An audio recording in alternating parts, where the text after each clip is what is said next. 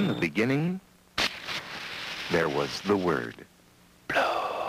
And the Word was shared. For the exchange of information between the early men of science depended, for the most part, on face-to-face contact. Since there were relatively few people active in any scientific field, they could get together and talk over their work.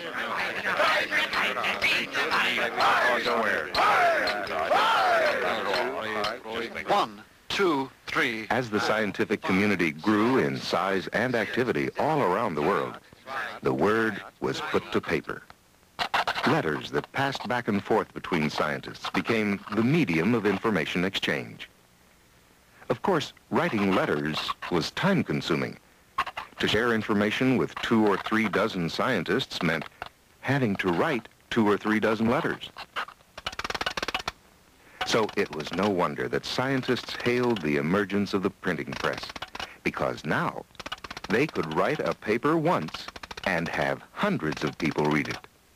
All that remained was for someone to collect a group of scientific papers, print a cover, and they would create a journal. And sure enough, in the middle 1600s, the first scientific journals were published.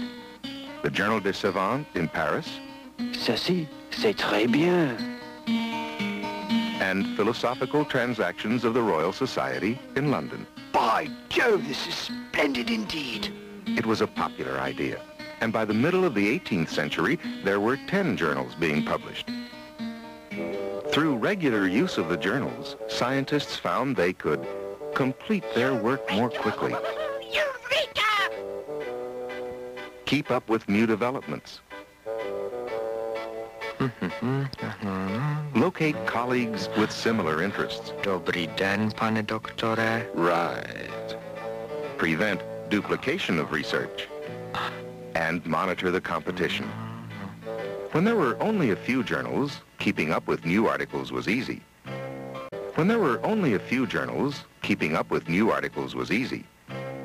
Even a literature search that covered several years could be made in short order from individual collections of journals. But the number of journals continued to grow to hundreds, to thousands, to tens of thousands from most of the countries of the world. Classifying articles for retrieval became slow and imprecise. To complicate things, researchers needed information from many related disciplines to solve new problems. Even with abstracts and indexes, making full use of the journal literature wasn't easy anymore. Keeping up with newly published articles was rapidly becoming impractical. Mama! And searching back even a few years through the literature was almost impossible.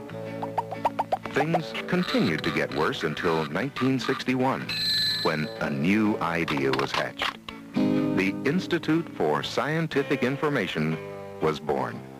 The fledgling organization took a good look at the literature and at the way it was really used. It felt that with the right kind of innovation, it could deliver the right information into the right hands at the right time at minimum expense and inconvenience.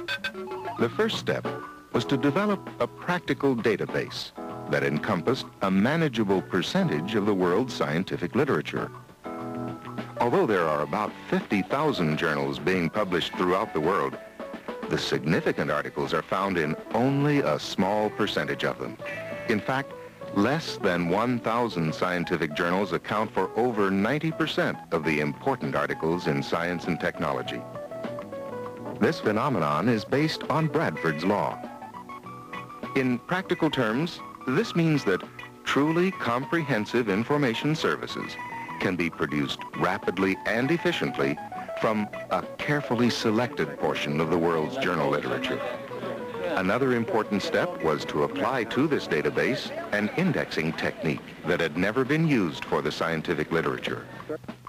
Called citation indexing, this technique overcomes many of the limitations of conventional indexing systems. It is based on the premise that an author's reference to a previous publication indicates a subject relationship between the two. These references are commonly called citations, and are listed in the bibliography of the work. Current publications that refer to the same previous publication usually have subject relationships with each other. Applying these relationships, citation indexing draws together related items.